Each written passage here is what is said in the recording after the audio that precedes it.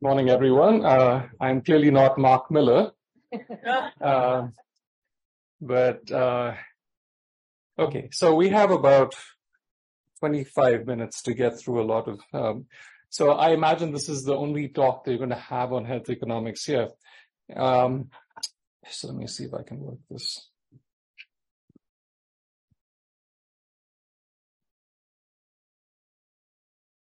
Okay. So I don't know if this shows up on the Moodle board, but anyway, I'll just do it right here. This kind of evaluation, as some of you may be familiar, maybe all of you are familiar, is really around this idea of how much you can buy. You have limited resources and how much you can really buy for those resources. So how many years of healthy life could $1 million buy? It could be 100, it could be 1,000, it could be 10,000, it could be 1 to more than 100,000. What do you think is the answer?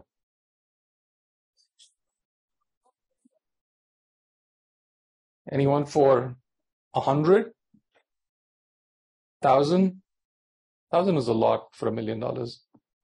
100? 10,000? There's no takers for anything. The last one seems the safest, right? It's a wide range, 1 to 100,000. So actually, that's probably true. It all depends on what the intervention is. So you can buy very little health, or you can buy a lot of health for the same amount of money. So the history of this goes back to a 1993 World Development Report, and the World Development Reports are put out by the World Bank. And the 1993 one was called Investing in Health. It was the first World Bank report to talk about investing in health. And the whole premise here is that countries could invest in health and get wealthier. Before that, the prevailing paradigm had always been that if you want to get healthy, you have to get wealthy first. So only rich countries can afford to be healthy. And this sort of turned that entire idea on its head. It was, today we take this for granted. We have, Gavi, Global Fund and all that. But back then, this was not the case. And in fact, it was so influential that Bill Gates, basically said every day screamed out that this is really, that every human life was not being valued in the world at large.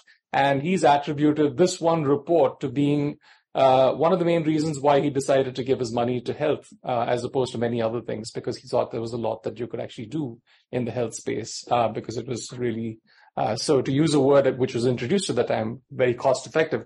We'd had this idea of cost effectiveness before, but it really sort of was really formalized during the World Development Report and the Disease Control Priorities Project, the first edition. The second edition came out in about 2006. I'll talk a little bit more about it. And the third edition was a few years ago. And in fact, it's a 9-volume set, in fact, of all, this. It's really like an encyclopedia of global health. I would not suggest buying it, but every one of these chapters is available online for free.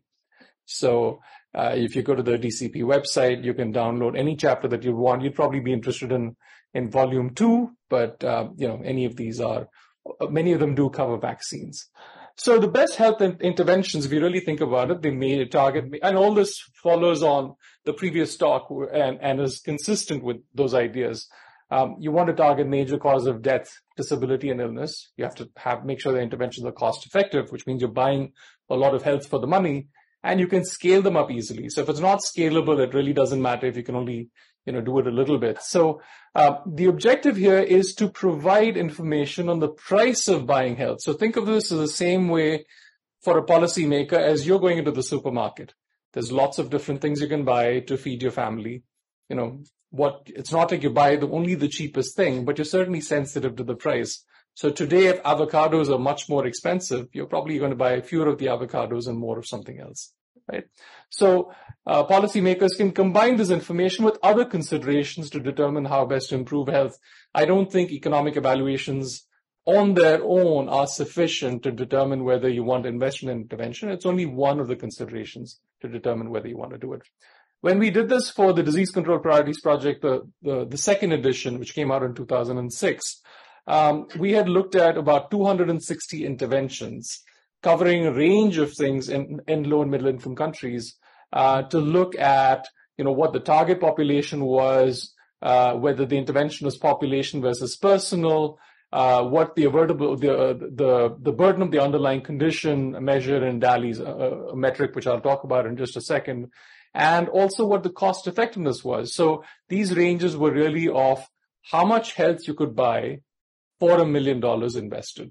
And we did this for, many, many interventions, whether it's depression or diarrheal disease or alcohol misuse, all of these. Because, people are not just looking at vaccines by themselves. They're looking at vaccines relative to many other things that they can spend their money on. And so it's not sufficient to just say, well, this vaccine compared to the other vaccine is cost effective. They might be comparing it against heart disease or, interventions against diarrheal disease. So when we're looking at what you're buying for the money, you really are measuring health. But how do you measure health? So there are two measures of health. One are, what are called, so imagine, so there's, at age 0, there's 100% of people surviving. And then over a period of time, there are only a few survivors by the time you get to 100. And this is what that population survival curve looks like. But that's mortality. If you look at morbidity, which is what that gray indicates, you're going to have a few years lived in ill health, whether it is, it's typically focused around childhood where you have a lot of ill health, then not so much in sort of adolescence and middle age. And then at the older ages, again, you have more of the ill health. So you divide each lifetime into a part that's lived in full health, that's A, and a part that's lived in less than full health, that's D. Okay. So the other way of doing this is also that you can look at health expectancies, which is you look at full health as being 1. So that's really the maximum. That's disability adjusted life expectancy.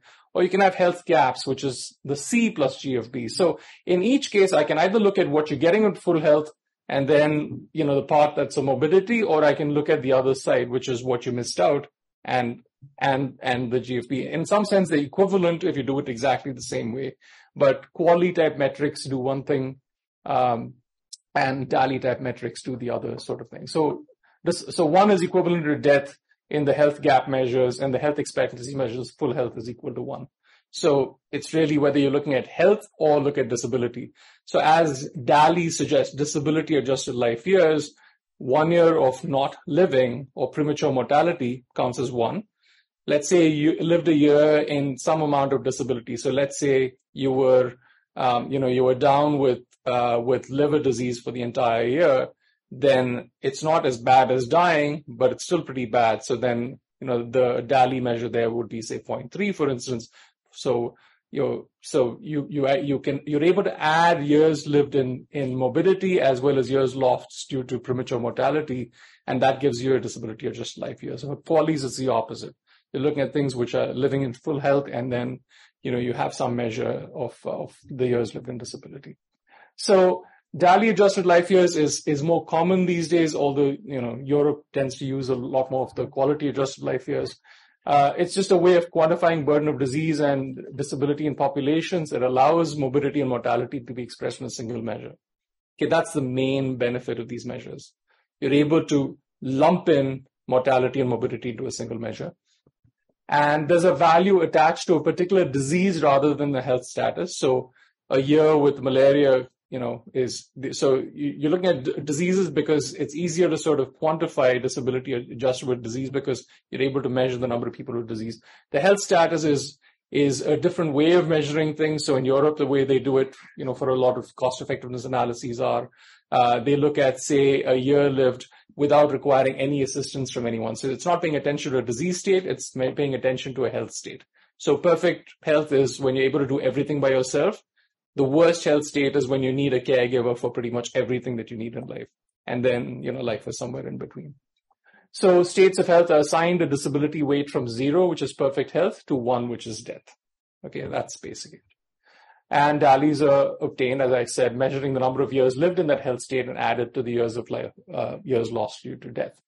Now, what are we looking for? We're looking for two kinds of things, looking at current coverage and looking at cost effectiveness. Cost effectiveness is how much you're spending to get a certain amount of health or reduce a certain number of DALYs. And if you have current coverage being high and cost effectiveness is high, those are the cost effectiveness interventions that are used widely, and that's fine. where the current coverage is low and cost effectiveness is low, you really don't want to increase the coverage of those because it's anyway inefficient to use those. Here you have things which are very cost effective, but you're not using very much and you want to, and you're not using very much. These are neglected opportunities. And here are things where the cost effectiveness is low and you're using the intervention a lot. And these are interventions to reconsider. So this is just a broad sort of, thought process on how one might use this kind of information. And you also look at burden of disease and the cost effectiveness. So all of these are important considerations. So you might have a low burden of disease and also not a very cost effective. In this particular case, I said an Ebola vaccine outside of Africa might not be very cost effective. You don't really, avert a lot of disease that way. And a pneumococcal conjugate vaccine, the burden of disease is high and it's also very cost effective. Now you have in between these sorts of things, the DPT3, the burden of disease is actually quite low. And here you have a burden of disease being high and it's pretty cost effective. So all of these sort of give you pretty commonsensical ways of thinking about how you want to scale up an intervention or even scale down an intervention. So why evaluate vaccines? What benefits do vaccines have? So obviously they improve health, they reduce long-term spending, they produce value for money. But what really determines the value of the vaccine? So the rest of the talk is really around how one might go about doing this. Now, before we do that, you also want to think about whose perspective is it? Who's spending the money? Who's actually gaining? It could be from an individual's perspective. So let's say I'm paying out of pocket for a vaccine and I get the health benefits, then it's really from my individual perspective or a patient perspective. It could be from a payer perspective. So it's not from my perspective. It's really from the perspective of the health insurance company who's paying, and then they get some kind of a benefit. They might not capture all of the benefits, for instance. So for instance, when I'm looking at my individual benefit, some of the reduced benefits, so some of the benefits of reducing transmission to other people might not form part of my metric, right? So I only care about my improved health. So I'm missing that entire piece. Similarly, a payer might also miss the transmission reduction benefits. Why? Because they only account for some part of the population. The disease gets spread to other people and other people are paying for that. So they might not necessarily account for all of it. The societal benefit is the most common, where everybody's well-being is taken into consideration. And then you look at whether the vaccine is worth doing from that perspective. And studies look at various sorts of things. So, in some places they look at only societal and payer, or just healthcare sector or healthcare payer. So there's not one right answer. The answer depends on who is paying and who wants to know the answer. So it all depends on perspective. So the cost effectiveness is actually simple. I'm not getting into, how to do these things because that's usually another entire AdVac course, which you don't want to get into. But it's a fairly straightforward thing. It's really how much health you buy and how much you're putting into it. But is health the only thing we are concerned about? In fact, if you look at the underlying sort of legislation for, say, Medicare or Medicaid in the US or, say, the National Health Service in the UK, they say nothing about health. The motivation for setting up these was not really about health. It was really about financial risk protection. So what they talk about is the fact that what they want to protect you from, or if you happen to live in those countries, is from financial impoverishment at times of ill health. Okay, we in the public health community tend to think just about health, but that's not really why society generally tends to pay for health. They don't want people to fall into poverty for that reason, and that's usually the argument also for universal health coverage.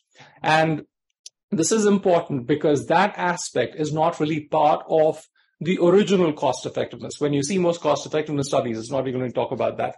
But when you really think about how to do it that way, then you really want to pay attention to the financial consequences of illness. And you have to remember that ill health in many countries in the world is the number one reason why people fall into poverty. So 40% of people who go below the poverty line in any given year in India, for instance, do so because of catastrophic health expenditures. And if you think of poverty as being what you're concerned about, then you have to pay attention to what the impact is there. So there are measures of financial risk protection, which are, things like catastrophic health expenditures due to out-of-pocket payments, overshoot of catastrophic payments, like how much of your income it would constitute, how much impoverishment there happens because of it, and how much there's a poverty consequence. And many of these are going to vary across groups: disease burden, treatment options, healthcare access, costs, insurance. across, say, income groups, for instance, or geographically and so forth. And it's important to capture all of these if possible. And all of these were not captured in the original cost effectiveness, like the ones I showed you from the disease control priorities projects. So when we did the disease control priorities project, the third version of it, the 9-volume set, it literally is this big. We introduced a concept called extended cost effectiveness. So what was this? So I'm going to just take a couple of minutes to explain this because you all deal with this in your day-to-day lives. How many of you have ever bought insurance for anything? You've not bought insurance for anything? Okay. I don't think there's anyone in the room who's not bought insurance, right? Either for health or for your automobile or for your house or something or the other. What's really going on when you buy insurance? Why do you buy insurance? Why? There's a risk. And there's a risk that something bad will happen and you don't want to be in that bad situation. So think of two scenarios. You're given $50. In the uncertain scenario, you get a coin flip and you either get $100 or you get nothing. Okay? Very simple. You get $100 or you get nothing. Or I give you $50 with certainty. Right? Now there's a chance you might get the $100. So why go with the $50 with certainty? How many of you would pick the $50 with certainty? How many of you would pick the coin toss? It's okay. We have some gamblers in the room. That's all right. Okay, the people who pick the $50 with certainty are what we call people who are risk averse. The people who pick the coin toss are the people who are risk loving. And how many people are indifferent between the two? I don't care. One or the other is fine. Okay, there's one person in the back there and you say, okay, I don't really care. That person is risk neutral. So, because equivalently, mathematically, they're the same thing. So, if you're a rationalist, you think, okay, they're both exactly the same thing. So, the person is called risk averse if they would take the certain payment. They would be called risk neutral if they're indifferent between the bet and a certain $50 payment. Or the risk loving or the risk seeking if they actually would accept the bet. Right? So, I'm not going to get into don't worry about these complex figures, but just I'm going to try to explain this in a very simple way. Now, all of us have a certain utility, which means when we get money, we get a certain amount of satisfaction out of these. Now, a risk-averse individual, you give them more money. This is more money on this axis, and this is more utility, or say more joy on this axis. So as you give them more money, their joy increases, but then it sort of levels off after a period of time. Okay? For the risk-neutral individual, their joy is exactly this way. For the risk-loving person, their utility happens to go like in this. This is the shape of the utility function. Okay. So what's happening here is basically that the expected utility. So let's say you said I would either get $0 or $100. In the middle is what I would sort of be my expected utility if I were to get the $50, which is sort of the mathematical equivalent. But my actual utility from the $50 with receiving with certainty is higher than that. So the reason all of us buy insurance is for this reason. The certainty that if I put my car into an accident, I'll get it fully paid for is that utility is higher for me than taking a chance that most of the time I'm not going to be in an accident and then some chance that I will be in an accident and I incur that loss. Okay. So this is the method that is now used to look at the value of interventions, including vaccination, because vaccination, if you think of it, is insurance. Wouldn't you agree? Vaccination is insurance. You take the vaccine in advance, and then you're saying, I don't have to worry about COVID. I don't have to worry about measles, whatever it is. So you can use the same thought process that you're using for buying car insurance or burglary insurance or fire insurance for vaccines as well. Remember, it's a different method than cost effectiveness because here you're not buying health for the money, although that's also part of it. You're buying peace of mind for the money. Okay. So this is the method that is now used. The first paper that we wrote on this was, back in 2014 or something. And this was how do I go back? This was sort of the example that we used of tuberculosis. And we looked at income quintiles. So everyone is familiar with quintiles, the poorest 20%, and then this is the richest 20%. And you say, look at the TB deaths averted obviously most of the deaths are going to be averted in the poorest quintiles and almost nothing in the richest quintiles. And you're crowding out private expenditures as well, because, people would pay privately. And depending on the kind of health care sector you have in your country, you're going to crowd out some amount of out-of-pocket expenditure. But you see the insurance value is highest for the poor, because when you're poor, you don't want to take a chance with being wiped out. Let's say you have a lot of money.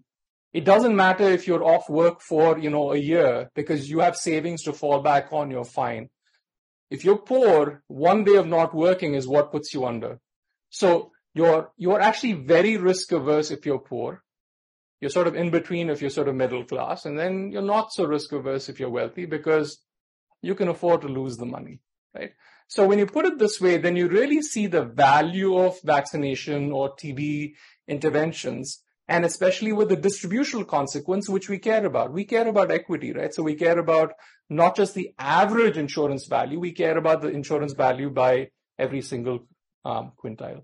So we've done this now. So you can look at what is now called the money metric value of insurance, and per capita income as it goes up, and the money metric value of insurance is highest actually for the poorest. Okay. So this has now been done for other, this is a very nice paper which does this for DPT, so DPT level coverage for rotavirus. So we're looking at rotavirus deaths averted for 1 million birth cohort, and this study compared India and Ethiopia. These are going from poorest to richest quintiles. Obviously, the burden of disease is highest over here, so you're going to get the maximum rotavirus deaths averted over here. But here you see that the money metric value of insurance for 1 million birth cohort is kind of different between India and Ethiopia.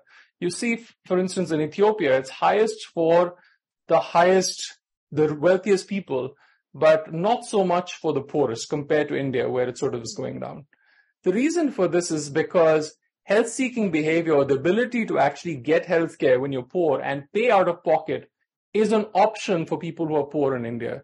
In Ethiopia, the unavailability of health, of just places to even go spend your money and to fall into financial impoverishment is much less in Ethiopia. So in some sense, the insurance value is not as high in Ethiopia as it is in India, right? And whereas the rich in Ethiopia have a lot of access, they pay a lot of money, and for them, this monetary value of insurance is actually quite high.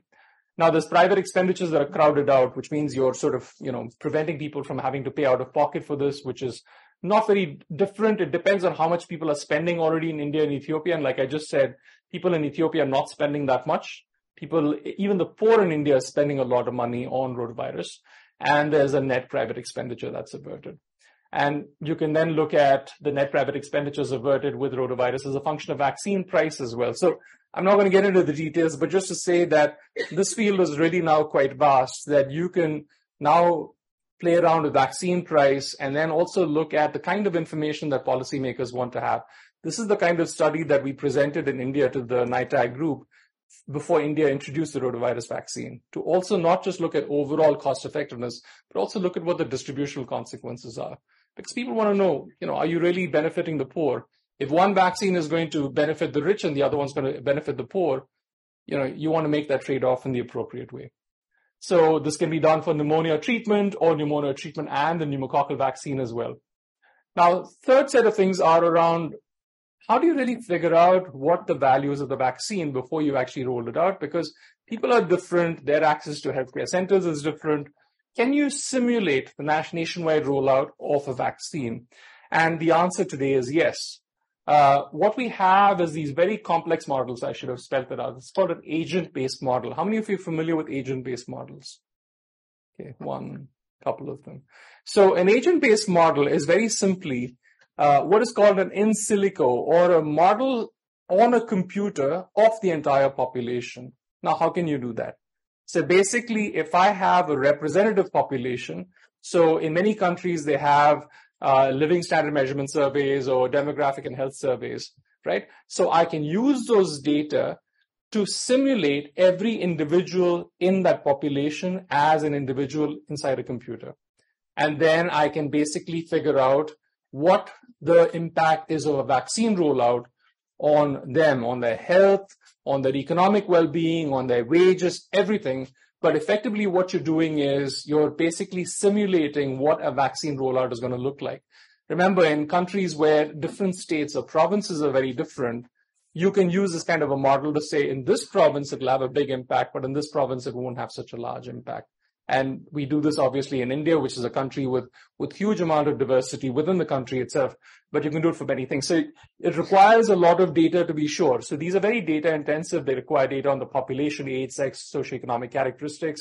You need to have information on the disease epidemiology, on health systems, how available the treatment is, what the demand is for treatment and adherence. So that's also important. And that gives us what the death or incidence averted is, and then gives you your economic outcomes, whether there's cost effectiveness or out-of-pocket expenditures or distribution aspects. So there's, in this particular model, it's a pneumococcal study. So we're looking at multiple stereotypes, weak cross-immunity, individual behaviors. And then we built this model called India Sim, which we've now used for something like 15 different diseases. So it's not just for infectious disease. You can use it for many different things. But what it has is a population structure, which is parameterized to the actual data. So it really looks like the real country, right? And you don't have to roll out the vaccine to simulate this. You can do this and figure out how to do, figure out what the impact is going to be.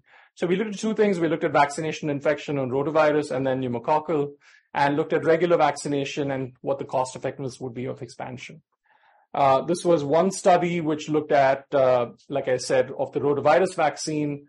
And what you're able to do, just to get to the results, are you have a baseline of DPT and measles coverage of, this is the amount of coverage at the time we did the study.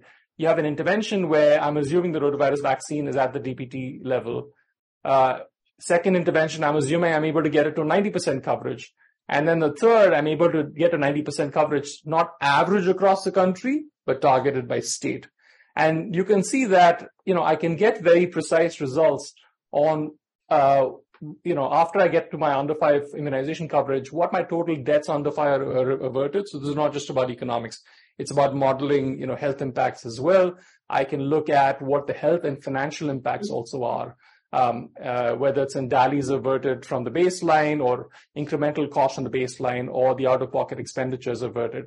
And you can see in the very bottom, I can see that for the rotavirus vaccine, my biggest impacts are in states like Uttar Pradesh in the north, which has a lot of rotavirus, but also, pretty poor and a lot of out-of-pocket expenditures associated with rotavirus. But also second come in Madhya Pradesh and Rajasthan, which are out there.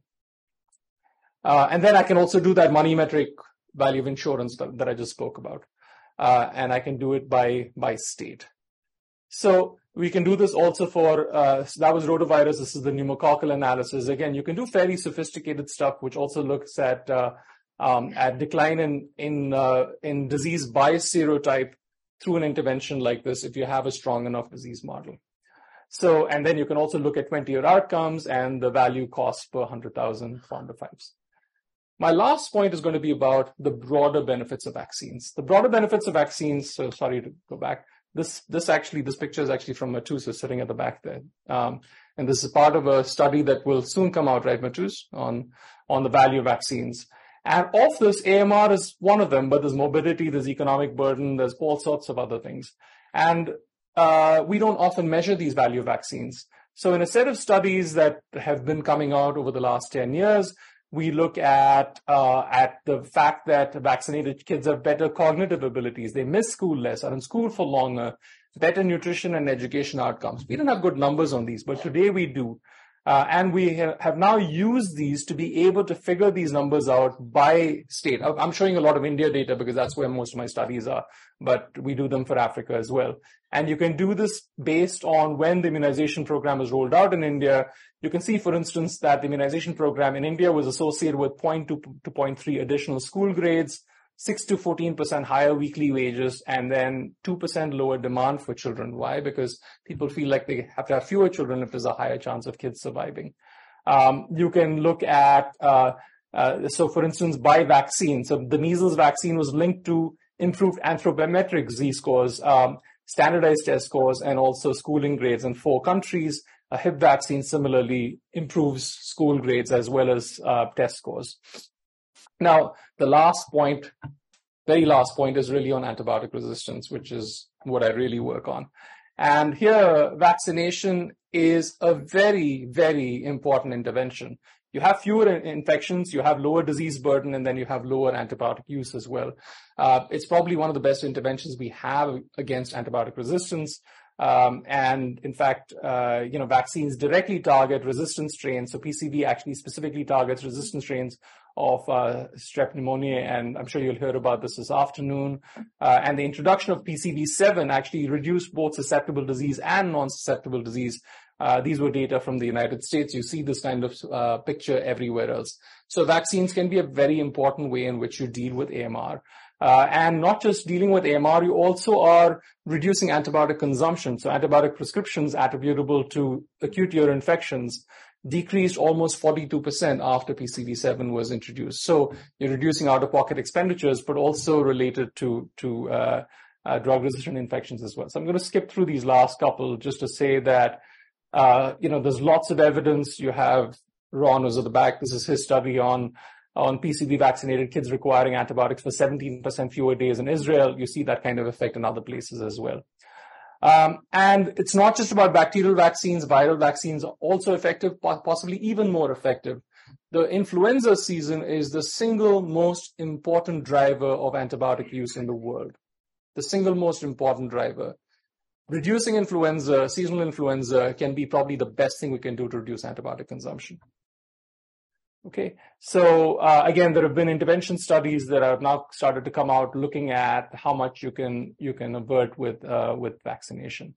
So the last couple of slides are, you can use a broader set of measures to incorporate into what's called benefit cost analysis, which can incorporate a broader set of benefits of vaccination, allows for a dollar-for-dollar comparison.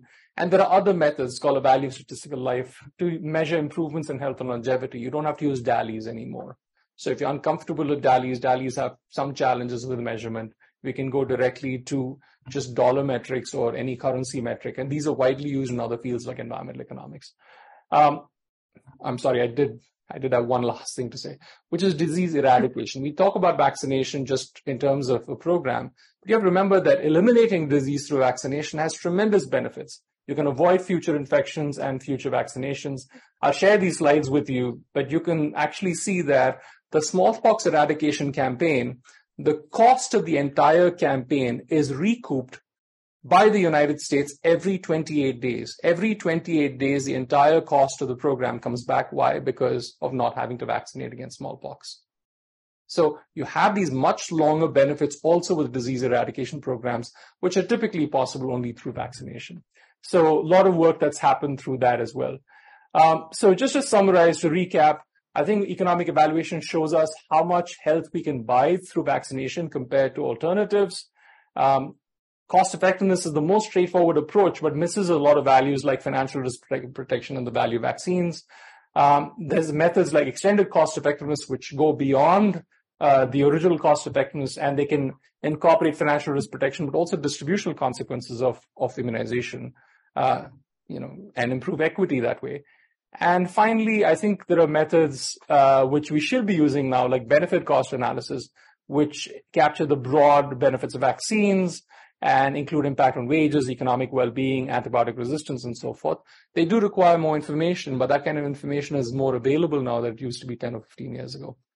So with that, I will stop here. Thank you. Thank you so much. Questions? Please.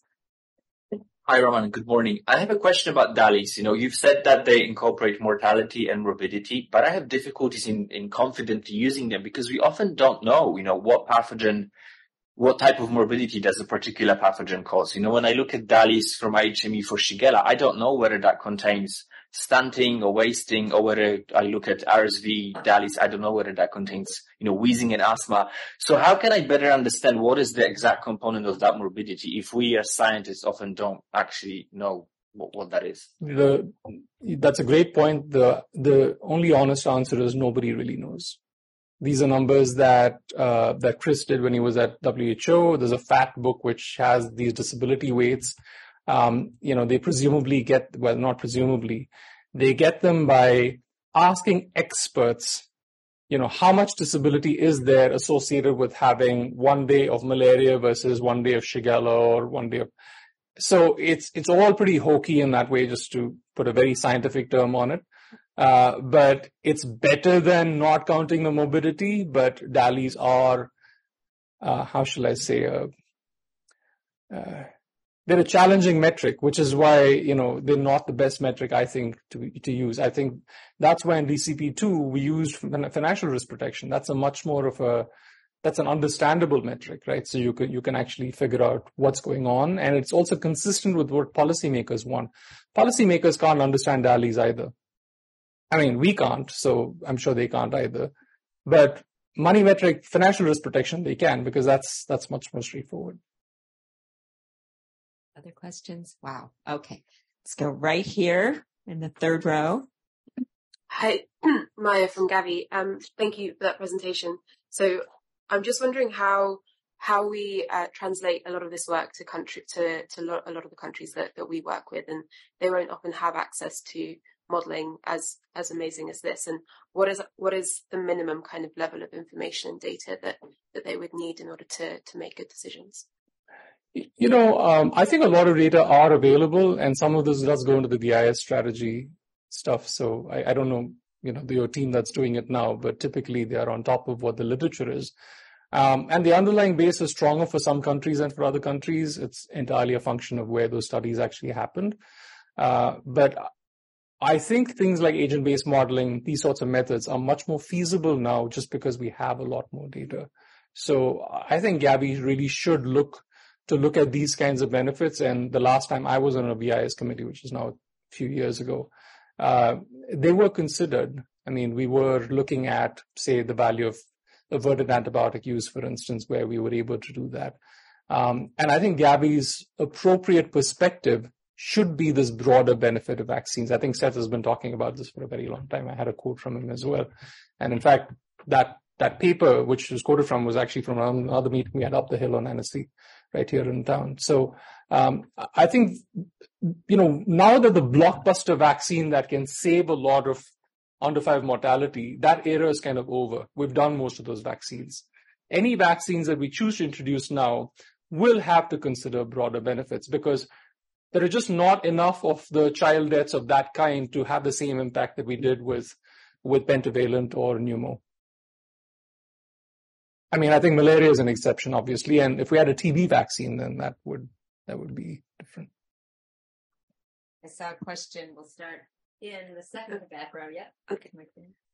Good morning. I'm Farzana from India. You have mentioned it is a very good presentation, and the health economics and everything is very tough for me to understand, but it was a really very great presentation. My question is, according to WHO, to achieve a perfect health is really difficult. It's not just merely of absence of disease. So how do you define the health when you calculate the cost effectiveness? So great question. In that definition of cost effectiveness is just the absence of disease, which is obviously only a partial measure. And that is precisely why cost effectiveness is the kind of way in which economic evaluations used to happen a while back, and still happens for many things. It's not like it's not carried out now. But I wanted to give you an appreciation for what it can do. It's very simple. But what it can't do, which is it's not very sophisticated. It doesn't capture a lot of the things that we care about when we want to introduce a vaccine. And I think you heard that on Annalise's presentation as well. It's the same idea, which is vaccine efficacy alone is a very partial measure of what you really care about.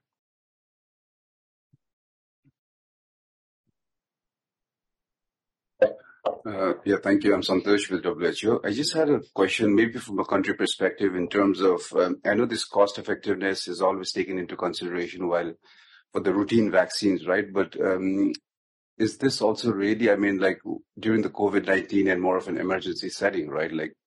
I think countries were drafting plans, but this was never a topic of a discussion. So how do you kind of compensate that into this more in an emergency setting? Great question. In an emergency setting, remember that everything that we do, we're making an economic evaluation, whether you realize it or not, right? You're making a risk evaluation all the time. How many of you ever crossed a road when there's a red light saying do not cross? Why do you do it? What are you really evaluating in your mind, even though you're not actually doing it? There's no risk. Or you're saying there's a very low risk and there's a benefit because I'll get to wherever I want to a little faster. Would you do it in Hanoi? No, because the risk is, at least perceived risk is quite high, although I've discovered it's actually quite safe to do it if you do it carefully. But if you don't know how to do it, then you're perceiving a risk. What is happening in the case of COVID is that people are making that same kind of calculation, which is they're implicitly saying, this vaccine is going to help me bring the economy back. It's going to help me, prevent the lockdowns. They're imputing a lot of values in their mind. All that this does is provide a structure for that imputation, which sometimes you can go wrong by just relying on your gut. We all rely on our gut for cost effectiveness. We do this all the time. We're buying stuff. You're deciding, do I want to buy a safer car? Do I want to buy a Volvo? Do I want to buy, in India, you have a car called a Tata Nano, which is very cheap, but you never want to be in a crash in that car. So you're making that calculation all the time. Policymakers also make that calculation. But putting a structure on it really makes it explicit and tells you where your intuition is going wrong. Any other questions? You there? Talking about intuition going wrong, I think in a lot of high-income countries we struggle with balancing preventive expenditure with curative care, where if you want to treat a disease that's already manifesting, the sky is the limit, it seems. But for prevention, you need to have a super strong case. I think that's goes against if you formalize how much health you're buying for a dollar spent. And I think a lot of people know it, but still it seems we're not really able to change the paradigm. So do you have any advice? This is partly psychological because obviously we all want to treat something that's obviously out there rather than prevent. I mean, this is why are parents of children under the age of 1 so happy to give their kids antibiotics, even though it has lots of side effects, and are vaccine hesitant, even though the risk of vaccines is far lower than that of antibiotics? For the same reason. There's something that's actually bad and you feel like you're responding to that situation. So there's some amount of human psychology that's involved in there, and that's true for policymakers as well. But that's why putting it into strong metrics like this and getting the conversation beyond just the health to say it reduces poverty, it improves well-being, it's good for your, wages. We have good evidence on numbers of years of schooling in kids who are vaccinated versus not. Those are outcomes that people care about, and treatment doesn't buy you that same kind of thing. This is only immunization that buys you all of those benefits. That's why we need to go beyond just this, thinking of vaccines as buying tomatoes in a supermarket to really think about what they're getting for you. There's been no questions on this side of the room, so this is your last chance. Before I go. Okay, there you go. Thank you. I am Wahid from Pakistan. I have a question regarding the DCP3. As you know that DCP3 is much needed to achieve universal health coverage in countries. So which method will be best method? Either we have to promote the health insurance program in the country, or we have to establish public health sector health settings at primary, secondary, and tertiary level. And as far as the vaccine are concerned, that are totally provided through the public settings. And if we promote the insurance perspective, we involve the private settings, and the role of private setting in vaccination is very low. Well, I think public health programs like vaccination should be done through improved public health, because public health or investing in that is really what provides equity and access. You're going to be able to provide it in the most remote parts of the country. So in that sense, it's a no-brainer. In fact, most developed countries use that method. The only exceptions to that are Switzerland to some extent, and the United States also to some extent, although it's not true in the US for people above the age of 65 who do have much more access that way. So I think the idea of universal health coverage was this idea that we need to invest in delivery of public health because it benefits the population at large, and insurance has some big disadvantages with it. I won't get into it now, but really it's a good stopgap in some cases, to prevent the financial impoverishment, but it's not the most efficient way of providing health. Providing health is best done in the way, I mean, if you think about it, there are lots of problems with the National Health Service in the UK, but that's really the kind of system that most countries should aspire to.